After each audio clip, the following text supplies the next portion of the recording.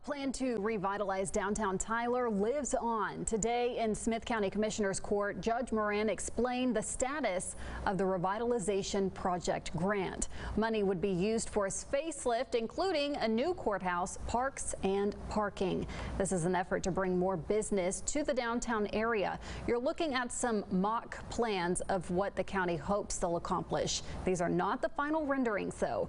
A major first step for this proposal would be approval for their $25 million federal grant. They estimate their project would take 5 years to complete.